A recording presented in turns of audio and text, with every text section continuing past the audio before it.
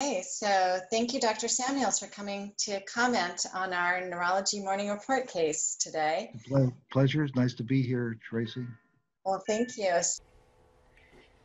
Neurology Morning Report, Case 60. This is an 80-year-old man with 2 weeks of altered mental status. He presents for a second opinion. He has a 2-week history of intermittent slurred speech, trouble walking, and episodes of confusion. He's become progressively worse and is now unable to always recognize family. He's unable to follow simple commands, walk, feed himself, and he has episodes of incontinence. He was admitted to another hospital. His workup did not reveal a definitive etiology. He was started on levetiracetam and carbidopa-levodopa with no improvement. His past medical history is significant for peptic ulcer with a GI bleed 1 month ago requiring 14 units of blood transfusion. He has atrial fibrillation and is on warfarin and a history of a mitral valve replacement. His social history shows he does not smoke, drink alcohol, or use drugs. His examination shows that his vital signs are stable. He has no focal findings on his neurologic examination. He's noted to be lethargic, lying on a stretcher, and is oriented ×2. His pupils are equal, round, and reactive to light. His extraocular movements are intact, and his face is symmetric. His motor examination was documented as increased tone and not following commands to test his strength. Reflexes are 2+ in the bilateral upper extremities, 1+ in the bilateral lower extremities, and his toes are downgoing. His MRI is shown here with some representative images. It shows moderate to severe microvascular disease. There are no enhancing lesions, no hemorrhagic lesions, and no areas of restricted diffusion. Laboratory results show normal chemistries and liver function tests, and normal CBC, an INR of 3.1, which is explained by his use of Coumadin. His urine analysis shows 32 white blood cells, and the urine culture is pending. On this slide, I do give you a clue as to what laboratory test was sent and resulted in an abnormality that was critical in determining the etiology of his altered mental status. This was his EEG example of what it might have looked like at the outside hospital.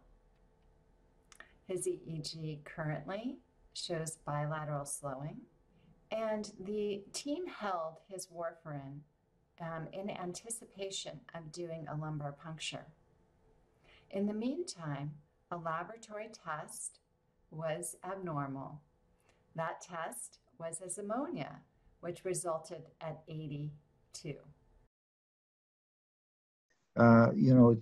80 is a little high. It doesn't blow you away. But is that it? Is that the whole story? So after the level of 82 was obtained, the team further investigated whether the hyperammonemia could, in fact, be responsible for his mental status changes by starting with a GI consultation. And the GI consultant said exactly what you just said. But yeah. They went on to do an ultrasound. Yeah, but don't tell me anymore, okay?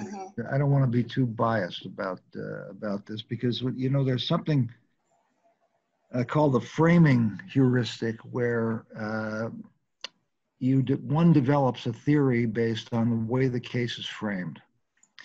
And the framing is not meant to be a bad thing, like being framed for a crime. The framing is the way the case is presented, and it's often presented by another doctor. This is what's happening to me today. Another doctor is presenting the case, but it could be the patient, could be the patient's family, could be the EMTs who have a theory about it, and they present it in a certain way, and it's framed. So this case, just so the people listening can, I'll reveal what's in my mind about this, and then we'll talk about the various possibilities. this has been framed up till this point as a case of a hyperammonemic encephalopathy, right? That's what I'm supposed to think about, and that's because the doctor said that the ammonia was positive. It led the doctors to do a bunch of other things, and it's okay to have a theory. I don't know if any of you have read Daniel Kahneman's book, Thinking Fast and Thinking Slow. But if you haven't, it's a book that every doctor should read. He talks about two systems in the nervous system that function in parallel. One is the fast thinking system for survival in the wild. He calls that system one. We would call that the limbic system, the limbic brain. And then we have the slow cognitive processing, which is the cortex in our life. He calls that system two. You can't resist system one. It's automatic. It's deep in the brain. You remember Paul MacLean's triune brain, where there's the cerebral cortex, and under that is the limbic system, and under that is the reptilian brain, of the hypothalamus and all of its connections to the autonomic nervous system. You can't control it. So I'm going to give you a test, all of you who are listening. I want you to inhibit the following command. I'm about to give you the command. Don't do it. You ready? Picture a map of the United States. And where is the COVID the worst right now? It's impossible to inhibit that, isn't it? And if I had a PET scanner and I could stick your head in the PET scanner, I could prove that you couldn't resist it because your occipital pole would light up as being active. You can't resist it. You must see that map. And if you saw the New York Times today, you would see that the right lower quadrant, the southeast, is the place where a lot of the hottest spots are. That's system one. And my system one says to me, this case is framed as an ammonia case. I'm very interested in ammonia, as Dr. Milligan knows, and therefore this has got to be an ammonia case. Now you can see I could be right, but it's also possible that this heuristic, this shortcut, has misled me. And there's nothing wrong with the heuristic, and you can't resist it. There's no sense denying it. And the more experienced you are, the faster you think. And so, I'm an old guy. I've been thinking about the liver and brain for a long time. A good friend of mine calls me up and says, I'd like you to come on with me today and talk about a liver case, liver brain case. I've really got a strong bias that this is a liver brain case. But let's think through it and shift to system two. What I'm asking you to do is to not ignore or deny that system one has been active, but to bring it to consciousness and actually say to yourself, I feel as though I'm getting framed. Not purposely, not by bad people, just being framed. So what do we see here? This is an encephalopathy that's not very well described. That's not Dr. Milligan's fault. She's reading what was said. You can't really tell exactly what's wrong with him. Is there something wrong with his attention? Is it his language? Is it his level of consciousness? What is it? Because those would tell us where the lesions are in the nervous system, and that might help us. But in any case, he has an encephalopathy which has a certain pace. Neurology is localization and pace. That's all there is to it. All the rest is commentary. That's Rabbi Hillel said that. Treat people the way you want to be treated, and all the rest is commentary. And that's what this is. All the rest is commentary. It's localization and pace. And what's the pace? It's a few weeks, right, Dr. Milligan? It's a few weeks, That's right? So this a couple of weeks. You have to say to yourself, again, say it out loud if necessary. What's the pace? There's only 4 possibilities. It's acute, subacute, chronic, or episodic. Which is it? It's a subacute encephalopathy with preserved reflexes in the lower extremity and a very complicated and sick person.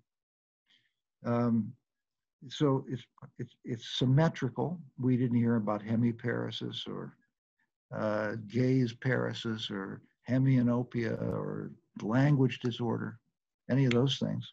So we can't say which side it's on. So it's likely something in the blood that's not biased and goes to both hemispheres in the brainstem, the front of the brain, the back of the brain. So it's probably some kind of encephalopathy. The MRI is not helpful. It was not positive. And so you begin to say to yourself, not everything in this thing fits with an ammonia case, because in acute, what used to be called hepatic encephalopathy, we call it portosystemic encephalopathy now. There's a very characteristic abnormality in the basal ganglia on the T1 images. We don't know how sensitive it is because we don't know what the gold standards are, but it's fairly sensitive and usually is abnormal. So that's funny. Number two, the EEG doesn't have the typical findings of somebody with an ammonia problem, the way it's been interpreted. And Dr. Milligan is an expert in EEG. So I have high confidence that when she says that it was slow, that it was slow. If it had triphasic sharp waves, she would have said it, and she didn't say it. Well, our EEG was slow. I think the one at the outside hospital had triphasic waves. Ah, okay. Well, so that's a sensitive but not specific test of metabolic encephalopathy. When I was a medical resident, I was taught that this was liver failure, but in actual fact, that's not true. Many metabolic encephalopathies cause triphasic waves and slowing. So we're still in the category of generalized metabolic encephalopathy. Now, what about this ammonia? They did a lot of tests. If we do 100 tests, how many of those tests are going to be abnormal? Well, you know how a laboratory figures out what normal is, right? They do 100 tests, or there are 1,000 tests. They make a bell-shaped curve, and they figure out the mean and 2 standard deviations from the mean, above and below the mean. That means that if you do 100 tests, 2.5 tests are going to be abnormal because they're high, and 2.5 tests are going to be abnormal because they're low just by chance. The usual metabolic encephalopathy caused by ammonia produces incredibly high ammonias in the hundreds, not just 100, often 300, 400, 500 when ammonia is the cause. So what's the story behind ammonia? So I'm going to tell you this in 3 minutes or less. For generations, for centuries, doctors have thought that ammonia was the cause of hepatic encephalopathy. And that's what I was taught when I was in medical school. And then with the advances in neuroscience, people began to think of other more sophisticated possible causes. And that the 2 big ones were that there were endogenous benzodiazepines with receptors that our drugs, the benzodiazepines, look for. After all, we wouldn't have an effect of the benzodiazepines if we didn't have receptors. And why would we have receptors if we didn't have a naturally occurring agonist? So there are naturally occurring benzos, and maybe they're not being metabolized by the sick liver. And that's why if you give a benzodiazepine antagonist, you can transiently make people a little bit better, and their EEG gets better, and their triphasic waves go away. But it turns out that's not the treatment that works chronically. It only works for a little while. Well, maybe there's a false neurotransmitter. Professor Sheila Sherlock, the liver queen, now deceased, sadly, looked for decades for a false neurotransmitter. And she based that on the fact that they noticed that certain aspects of metabolic encephalopathy would get better if they gave an anti-Parkinsonian medication. And so that she thought that dopamine might be the problem, and they actually treated certain patients with bromocriptine. And there was one version of ammonia encephalopathy which responded very well to bromocriptine, and that is the progressive paraparesis, or the paraparesis of hepatic or portosystemic encephalopathy. This guy has a touch of that. He's got reflexes in a person who otherwise we would expect would probably have low reflexes, and he has increased tone, spasticity. So this is known as hepatic paraplegia. I saw some of these cases when I was over there working with her, and it was true that when they gave bromocriptine, some of these patients would walk out of the hospital. It was very dramatic. But unfortunately, it didn't work for the chronic hepatic encephalopathy on the brain. So they gave up on that idea, and lo and behold, they came back to ammonia. So we started with ammonia, and we ended with ammonia. But there was a twist, and the twist is that the glial cells turn out to be the cells that metabolize ammonia in the central nervous system. You all know that the urea cycle does this in the rest of the body, but the brain doesn't have the urea cycle. So how does it metabolize ammonia? Well, it uses glutamate to glutamine, converts glutamate to glutamine by incorporating ammonia. And that glutamine is excreted and goes into the spinal fluid. And we all know that we can measure that under some certain circumstances. So it's very interesting that after all this time, we've come back to ammonia as being the probable toxin in hepatic encephalopathy. And the final point about this is, although it was always called hepatic encephalopathy, it shouldn't be called hepatic encephalopathy, because you don't have to have a sick liver to have hepatic encephalopathy. The first observation of this type was in patients who got the ECK fistula. An ECK fistula is a surgically made splenorenal shunt that was made to treat esophageal varices and increased portal pressure. And I have to tell you, when I first read this case, I thought to myself, well, this is a guy with cirrhosis and portal hypertension who had a big GI bleed. I mean, this guy had a life-threatening GI bleed, 14-unit GI bleed. And they called it peptic ulcer disease, but it wasn't peptic ulcer disease.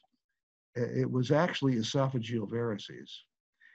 That kind of bleed is much more like esophageal varices than it is from a bleeding peptic ulcer. And I thought, well, there's the case. That's all there is to it. It's portosystemic encephalopathy. That's Sheila Sherlock. I'm not calling her Sheila. Professor Sherlock said we should call this portosystemic encephalopathy. The shunts can be in the liver, or they can be outside the liver. In people with ordinary hepatic cirrhosis, Lennox cirrhosis, the shunts are often intrahepatic. And one of the many things that I saw her do that was so spectacular at the bedside was to listen to the liver with her stethoscope. I don't know how many of you do that, but I now do it. I can tell you that, because she would listen to the liver, and she would turn to us, those making rounds with her, and she said, there's a shunt in that liver. That means that this guy's got portosystemic encephalopathy. The tests they did were very, very simple tests. They looked for asterixis, hold the hands out and see if they flap, or one finger up to see if it drops, which almost always was present in people with portosystemic encephalopathy. Now, the doctors here didn't look for it. That's shameful that they didn't look for it, but I don't know. But if it's portosystemic encephalopathy, he sure should have had asterixis if he has that kind of encephalopathy. And they would have people draw geometric diagrams, and every day they would come around on rounds, and they'd have draw the same one again. And as it deteriorated, they could see the encephalopathy getting worse. It's sort of a miniature MoCA test on encephalopathy. You could also use the EEG, but that's a little too high tech. At the bedside, you just have them make geometrical diagrams and look for asterixis. They also have an odor to them that you can recognize, and it smells a little like ammonia, actually, when you come in the room. And again, Professor Sherlock would come in the room, and she would say, hepatic encephalopathy, portosystemic encephalopathy. Pretty remarkable, pretty amazing. Of course, she was biased, of course, because she was a liver doctor, and everybody in the world sent her the hardest liver cases. So if she said PSE, she was usually right. So, in summary of what I have to say, it doesn't sound like portosystemic encephalopathy, despite the elevated ammonia. And what they went on to do is a question of whether what you learn by doing additional tests when you find an abnormal test that doesn't fit the clinical picture perfectly is incidental illness. And that's the greatest danger of getting MRIs when they aren't indicated, or getting any tests when it's not indicated, like genetic tests. It's not the cost. The cost is bad, but that's not the main reason.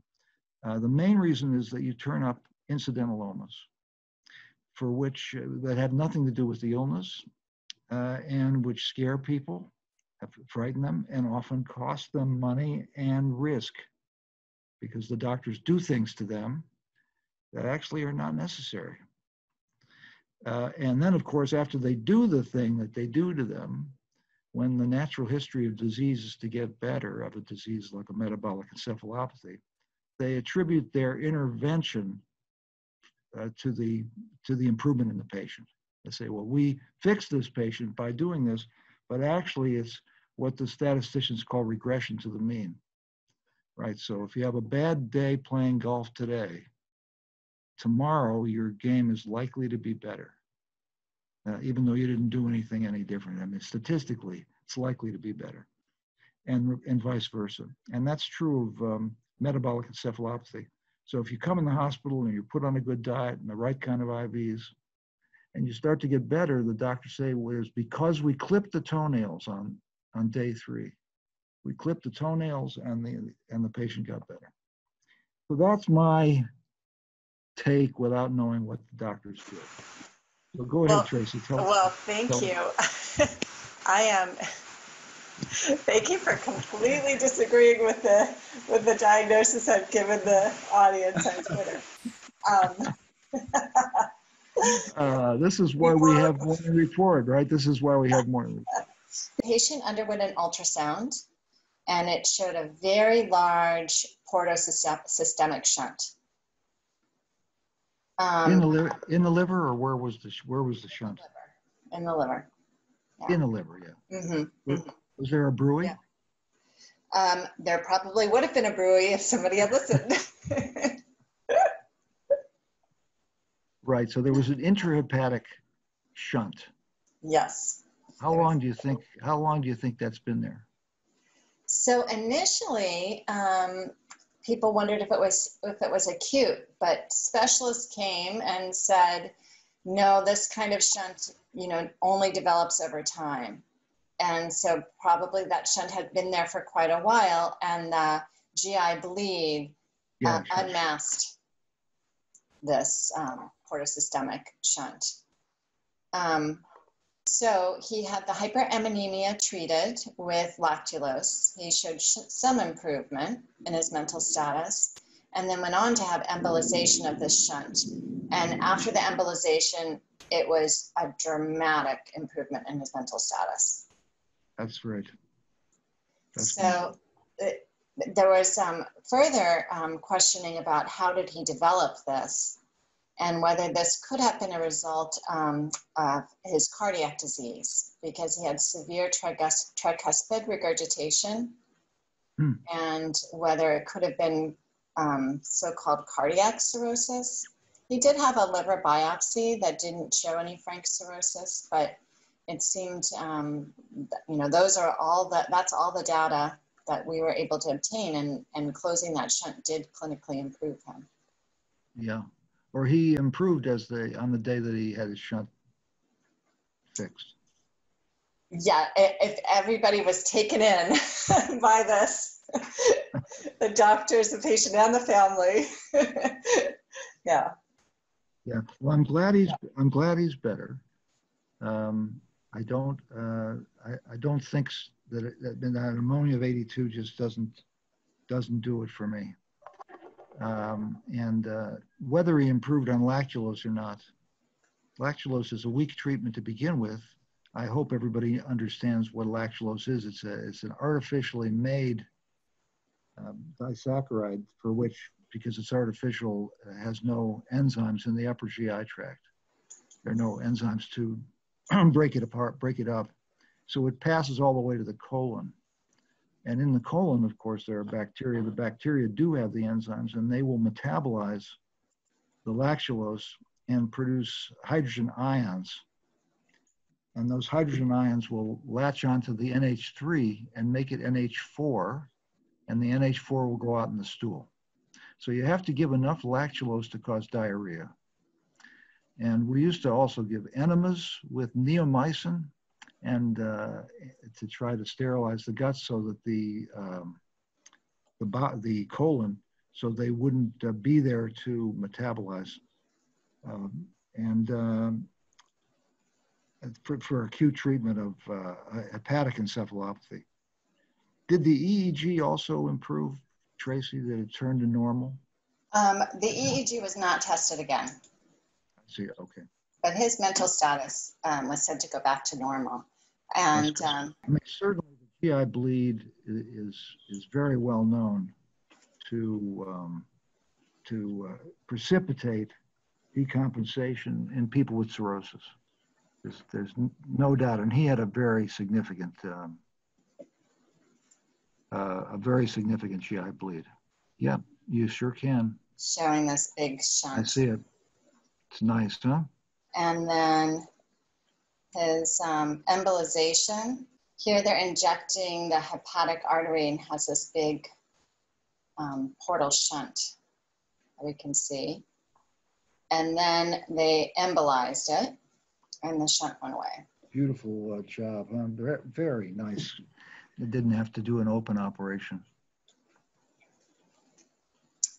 Well, thank you. We can't prove it one way or the other. I remain suspicious about the relationship, but the important thing in medicine is to make the patients better. So I'm glad that he's better. There are other diseases that cause intrahepatic shunts. Osler-Weber-Rondeau is a disease that causes hepatic shunts, as well as shunts in the mucous membranes. Could he have a disorder of that type? Okay. So when I was a medical student at the University of Cincinnati, third-year medical student, we had our physical examination test, where we had to go in and take a history and examine the patient in internal medicine. My patient was at the VA, which was a short walk from the main medical center. And it was a stressful thing, to sit there in front of an internist and have to, as a medical student, and try to do this. So I go in there, and very nice patient, very nice guy named Mr. Goldstein or something to that effect. I'm not going to use a real name, but it was something like Mr. Goldstein. And I introduced myself to Mr. Goldstein, and you can see that he's got lesions on his lips and other places in his skin, and there were lesions in the mucous membranes, and I'm starting to sweat. I examine the guy, and I don't really know what the hell this is. And, time is passing, and my history is over, and I'm trying to figure out, I'm thinking to myself, what could this be? So I lean forward to listen to his chart. And my ear is near his lips. And he looks at me and he says, "You look like a nice Jewish boy. It's Osler-Weber-Rondeau." My first case of Osler-Weber-Rondeau, and I probably have only seen a couple in my whole rest of my career. You see how patients are our greatest teachers. He was such a nice man. But they get hepatic shunts, I think. Yeah. And there must be others. That's some kind of syndrome. Yeah. Big giant atrial fibrillation, shunts in the liver. I accept it as some kind of weird PSE. Well, thank you, Marty. Thank you so much, Dr. Samuels, for joining us for #Neurology Morning Report.